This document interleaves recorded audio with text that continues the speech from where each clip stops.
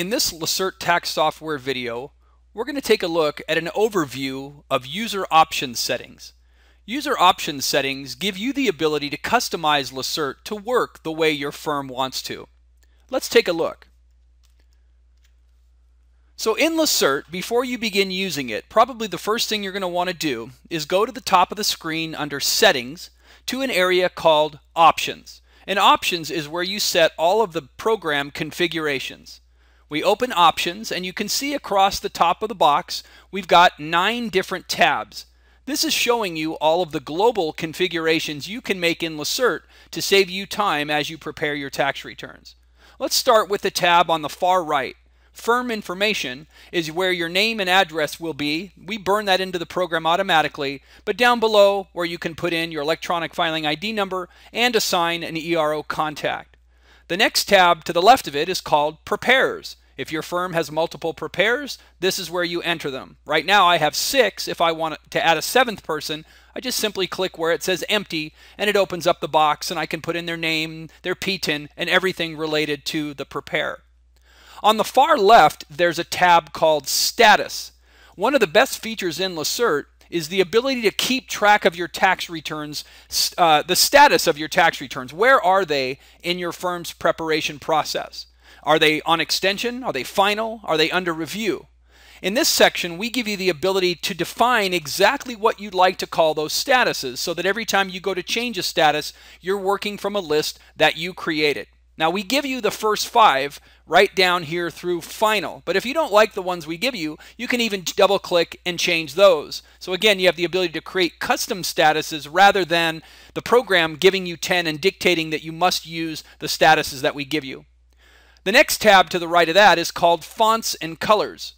You know, if you first install Lacerte and you find that maybe the fonts are a little small for you to read on your client screen, or when you're entering data, this screen gives you the ability to change the size of the fonts, let's say up to a size 14 from a size 12, or if you just want to change the overall look of Lacerte, you can change the actual fonts that we use on our data entry screens and on the client screens. These can be configured on a user-by-user basis.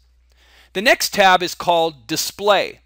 Now on your main Lacerte client screen here, you have the ability of creating any one of over 500 different columns of information because we want you to have access to the data that you're creating when you do your client's returns.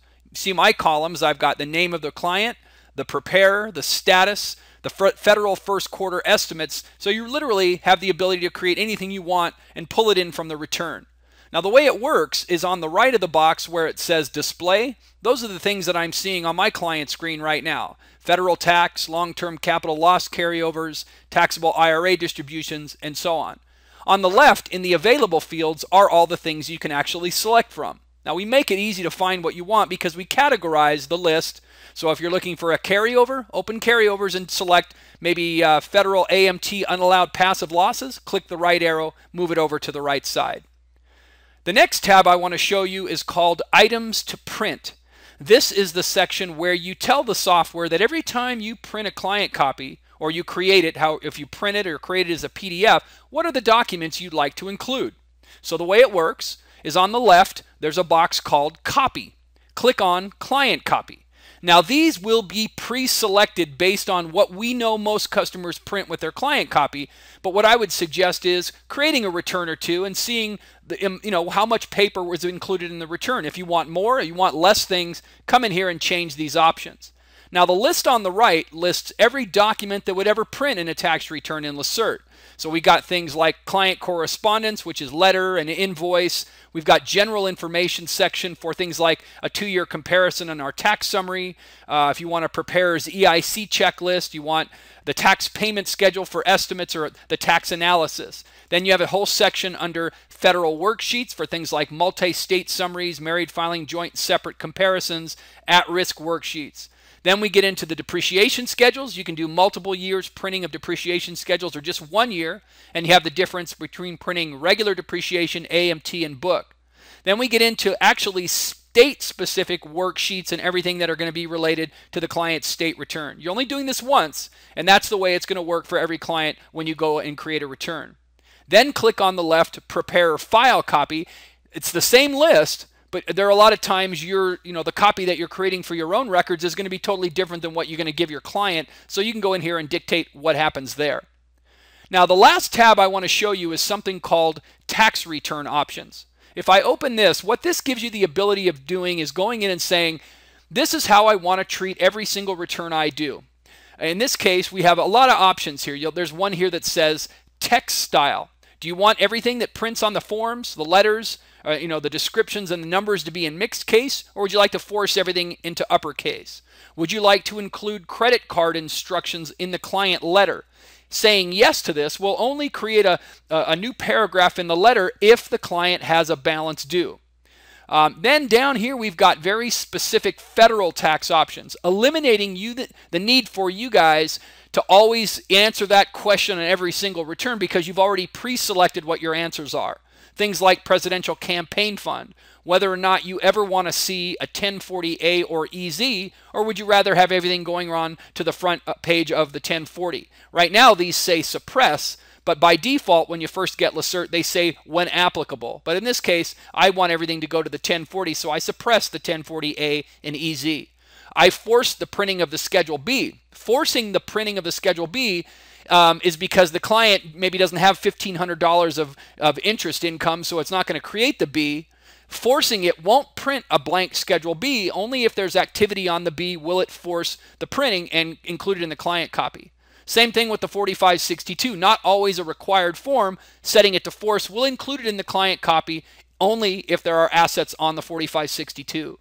Multiple different worksheets that you can create, prior year state refund worksheets, pension worksheets, report all assets on the 8949, tax exempt interest optional statements. So some of these say no. If you actually want to include them in the client copy, you would say either with the tax return or with the worksheets. All the way down to even defining how the software is going to be computing estimates.